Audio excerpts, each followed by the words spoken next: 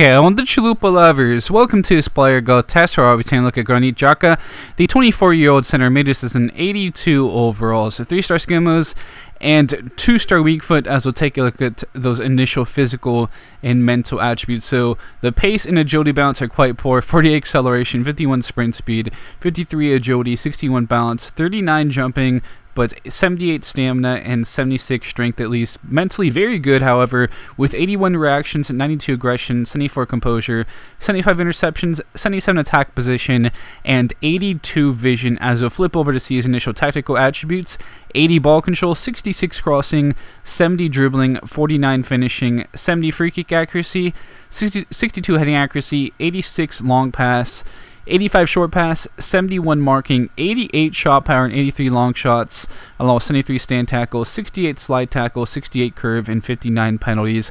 As we move over to his play information, he is 6'1", left foot with medium work rates, 2-star weak foot, and 3-star skill moves. And we'll take a look at the initial specialties and traits that he may have. So no specialties, but the power free kick, long passer, and the long shot taker traits on him. So at the end of that first season, a +2 to his overall, the balance up by 2, a +1 in the jumping, interceptions up by 3 points, and a +1 to his composure, attack position, along with his vision. Then technically, some good growth here as well in this first season, with the long pass and short pass up by 3 points, a +1 in the ball control, heading accuracy, and finishing, stand tackle up by 4, long shots and marking up by 2, then a +1 to the curve, and a +2 to his penalties. Now, hitting his potential here of 85 overall at age 26. Again, has those 3-star skill moves and 2-star weak foot. Obviously, not the best pace, agility, and balance, but I think if you put the right midfielders around him, he can really thrive for you in game.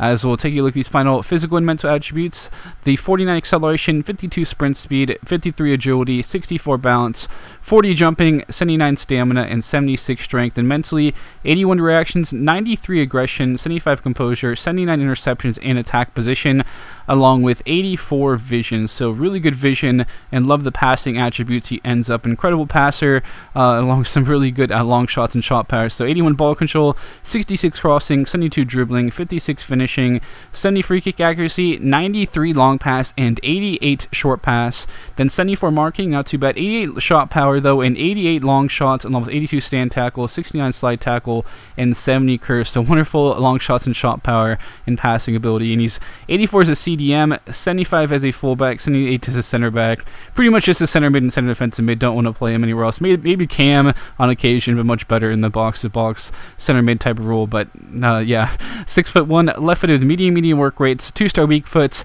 and 3-star skill moves. We'll see if he ended up with any specialties. So ended up with a distance shooter specialty, which makes sense with how much that long shots did grow in just a short period of time.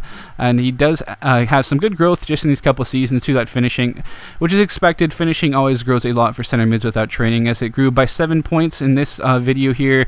The heading accuracy up by 1, a +3 to the short pass, volleys up by points, a +2 to the dribbling curve, long pass up by 7, just a couple seasons. Very good growth there. Ball control up by points, a +1 to his pace, the balance up by 3, jumping and stamina up by points, long shots up by 5, then mentally a +1 to aggression, interceptions up by 4, positioning and vision up by 2, a +1 in the composure, marking up by 3 points, and stand tackle grew by 9, so definitely helped him out quite a bit, as he's looking a lot better as in that box-to-box role with that stand tackling ability he ends up with. So obviously the pace, agility, bounce are quite poor, but very good technically with that passing ability. Can really hit those long shots for all of you who like taking those, and some good mental attributes of the high aggression, decent interceptions and positioning, vision as well. So a nice option in that midfield if you get over his poor pace and along with his poor agility and balance.